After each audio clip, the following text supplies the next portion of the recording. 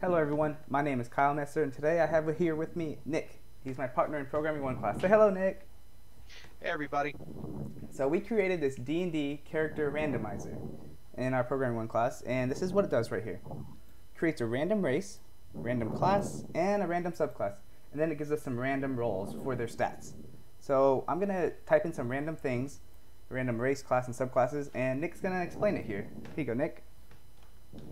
Okay, yeah, sure. So in Dungeons and Dragons, character creation can take a very long time. I know for my first campaign, it took me roughly 4 or 5 hours to fully flesh out my character, and he was a very simple class, very simple race. So this program is primarily sort of for one shots, which are going to be shorter sessions that you can finish in a day.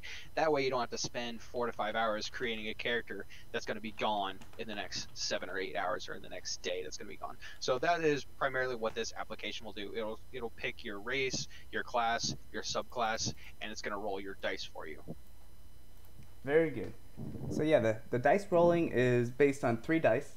You can get 3 6-sided dice. You can get 3 1s, would be the lowest stat, which we have here, or you can get 3 6s, which would be an 18, which we have here. So I just typed in some random things to kind of show it works.